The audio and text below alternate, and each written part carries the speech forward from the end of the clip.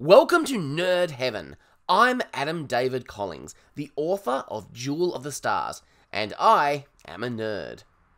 This is episode 63 of the podcast. Today we're talking about the Stargate Universe episode, Human.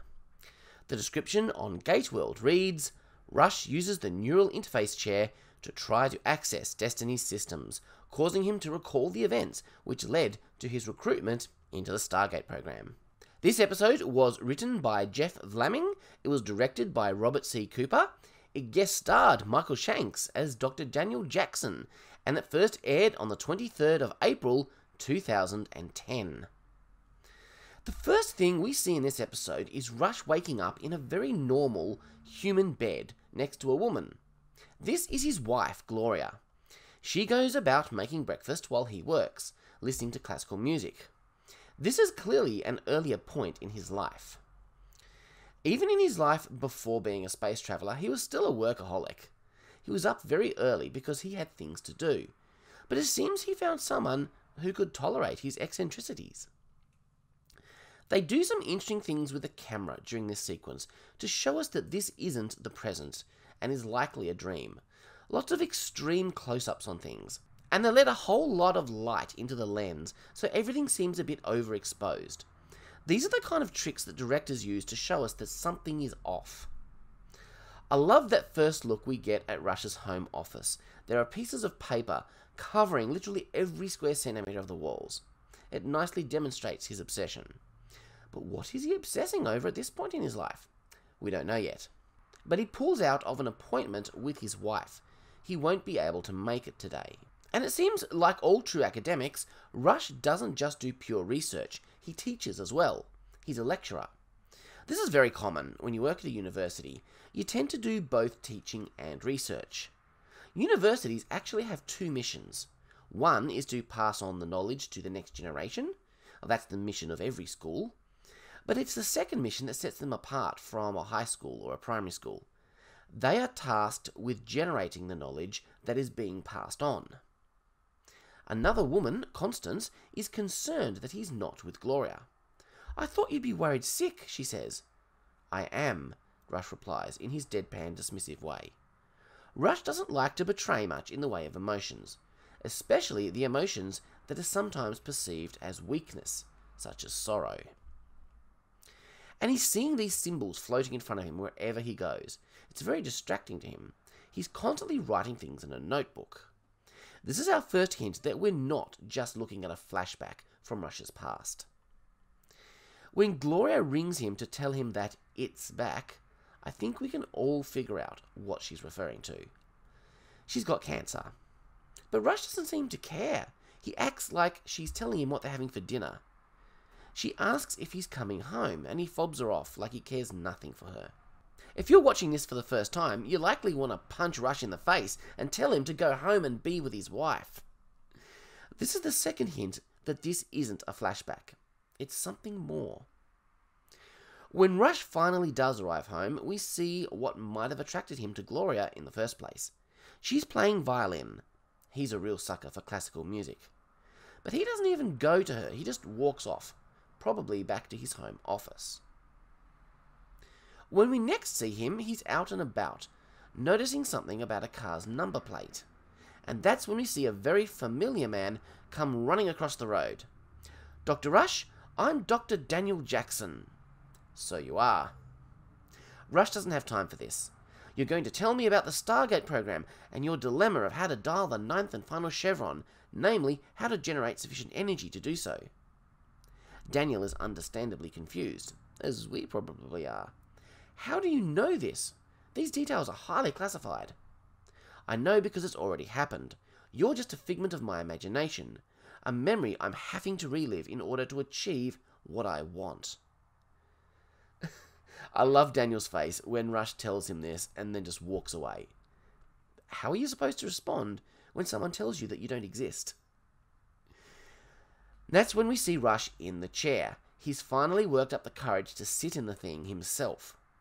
Brody is there monitoring him, but it seems that Young and Eli didn't know. The chair hasn't put Rush into a coma like it did with Franklin, so apparently he's just learned how to use it safely, He wouldn't risk his own life in it otherwise. So he's trying to figure something out while in this hallucination state. This explains why he's being so cold to Gloria. That's not how it went down originally. The last thing he wants to have to do is relive what was probably the most painful experience in his life. It's all a distraction from his goal. Constance behaves like any real person would if she saw Rush ignoring his dying wife, like she was a distraction. She's part of the dream's narrative, so she can't understand what's really going on here. I understand that none of this is real, so Rush isn't actually hurting Gloria's or anyone else's feelings. And the Gloria doesn't exist, she's just a piece of his memory. But it still must be really hard for Rush to act the way he's acting. Back in the real world, Chloe joins Eli in the mess hall. He's been ignoring her ever since the civilian uprising. Eli feels that Chloe betrayed him, so he hasn't been spending any time with her. Let's see if they can resolve this broken relationship in a more satisfying way than they did the Chloe-Scott relationship. Chloe apologizes wholeheartedly. She expresses how much his friendship means to her. She needs to know they'll be okay. She promises to never betray him again. He's mostly silent. He doesn't promise that they're all good, but when the ship drops out of FTL, he does invite her to join him to see where they are now. The gate has dialed a planet that has the stone ruins of buildings. Cool! This is the first sign of civilization they've found out here. Well, other than the obelisk, but that was different. That was something constructed by intelligent beings, but no sign of actual civilization. They haven't detected any life signs on the planet with a Kino. They have 6 hours to check it out. Eli wants to go check it out, and so does Chloe. Eli jumps in straight away when she says she wants to go. I think she just wants an excuse to spend some time with Eli and try and rebuild their friendship. And credit to Eli, he makes her case for her, claiming that she's been studying Dr. Jackson's work. And apparently, it's the truth, because he tells her to say something archaeological, and she immediately replies with stratification. It's an amusing little scene. I think Young, in particular, is amused by their attempts to sway him, when they really don't have to. He has no problem with them going. As usual, I'm much more invested in the Chloe-Eli relationship than I am in the Chloe-Scott relationship. But this time watching through, I'm less concerned with wanting them to be a romantic pairing. I'm just enjoying the friendship that the writers are developing between them. This is pretty much all the attention that the repair of their relationship is going to get in this episode. But I think they've done a lot better than they did with Scott, because at least the reconciliation happened on screen, even if it was brief. Rush is making good use of his university teaching. Rather than just see his class as a distraction, he's trying to get them to help him crack the encryption. But they don't have the answers, so he tells them to leave. What use are they? They're not real people after all. That's when Daniel shows up again. This whole dream is Rush trying to solve the encryption on the ship's computer that is keeping them from controlling the ship's path. We learn that in reality, when Gloria really was dying, Rush became consumed with trying to solve the mystery of the 9th chevron. In the end, his wife died alone because he was away. We begin to see, as we look at Rush's backstory, why he is the way he is. Rush can be a massive jerk, but he's been through a lot. These are the things that made him a jerk. There's a whole lot of pain and hurt behind everything he says and does. We also learn how he really feels about Eli. He's threatened by this big kid with no meaningful education who spends most of his time playing ridiculous games. It really bothers him that Eli succeeded where he failed. This is all a good reminder to me to think about what's really going on in people's lives. It's easy to dislike someone because they're a jerk, but sometimes we need to dig a little deeper and realize that there's so much more going on inside them. Perhaps a great deal of hurt. I'm not saying that past hurts are a justification for being a jerk, but often we fail to exercise enough compassion because we don't take the time to see what's really going on in people's lives. Daniel tries to empathize with Rush. He lost his wife too. There was nothing he could do to save Sharae, and that hurt him a lot. This is really interesting. This is absolutely something the real Daniel would say. But this isn't actually Daniel. He's just being conjured up by Rush's mind. That means that Rush knew about Share's death, because otherwise the dream wouldn't be able to include this particular piece of dialogue. I imagine Rush has read every SG mission report from both Earth and Atlantis. Rush dismisses this. My wife isn't the answer, he says. The data is coming in more slowly from the chair, so he has time to process it, but he's not understanding it. Again, Daniel urges Rush to spend time with his wife. She's more important than all of this right now. But from Rush's point of view, she's not, because she's not real. And then his nose starts bleeding. That's TV code for, this process is damaging his body in the real world. The nosebleed is actually happening in the real world. TJ is doing what she can for him, but there's only so much she can do. Young is considering pulling the plug, but nobody can speculate on whether that would kill him or not. The away team have arrived on the planet. Eli and Chloe are thrilled. The ruins look kind of Greek Romanesque. Gloria has some surprising things to say. You have work to do. Don't get distracted by me. There are lots of things you can change, but one thing you can't is what's happening to me. This is a bit of a turning point in the dream, because characters are starting to interact with Rush in more realistic ways. In that they know that they're not real, they know they're part of his mind, and so they're not reacting like they would if they were the actual characters they're playing. We've seen a little bit of this from Daniel before, but now we're seeing it a lot from Gloria.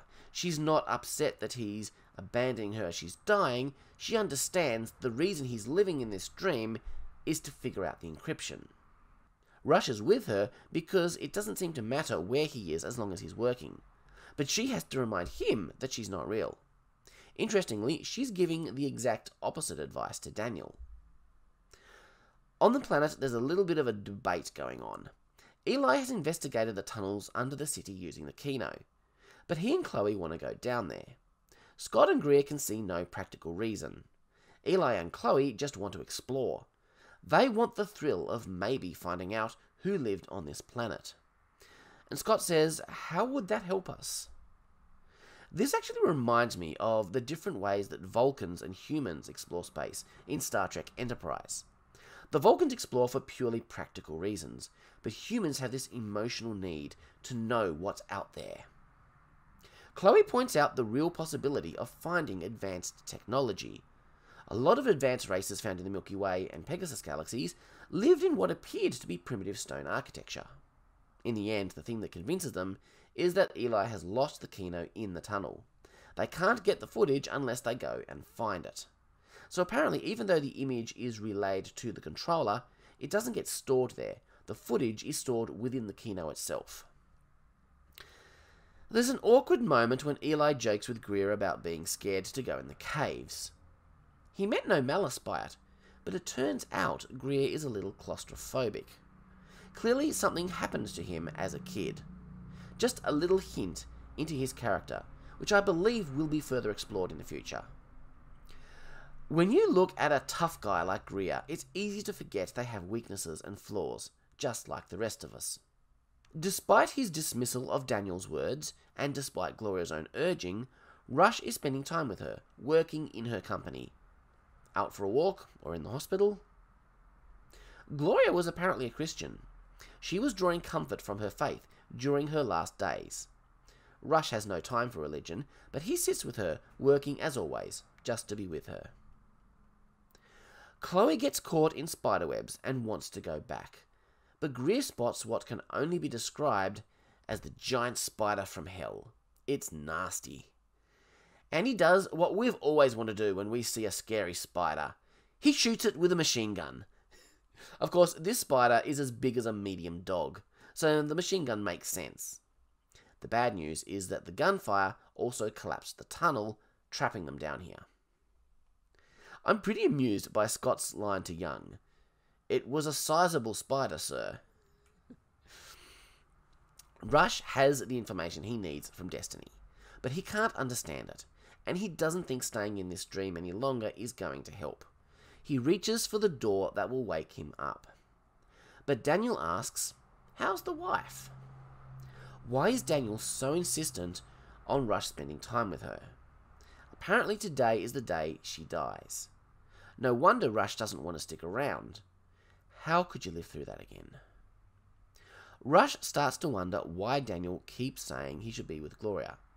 Daniel says it's the 6th of April, but Gloria didn't die on the 6th of April. The address of his house is supposed to be 4, but it says 46. He's been seeing the number 46 everywhere since the dream started. In the real world, Rush has suffered a cardiac event. Staying in the chair is going to kill him eventually. Even Brody is starting to think it might be best to try waking him. The rescue team Young sent to get the away team out of the tunnels are not going to complete their work in time.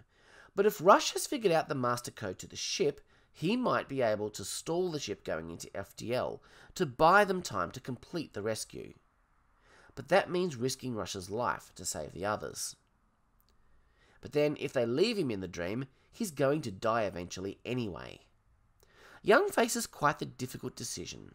I'm glad it's not me. James is going to try blowing a hole in the roof of the tunnel with C4. It's risky, but they don't have time for anything else.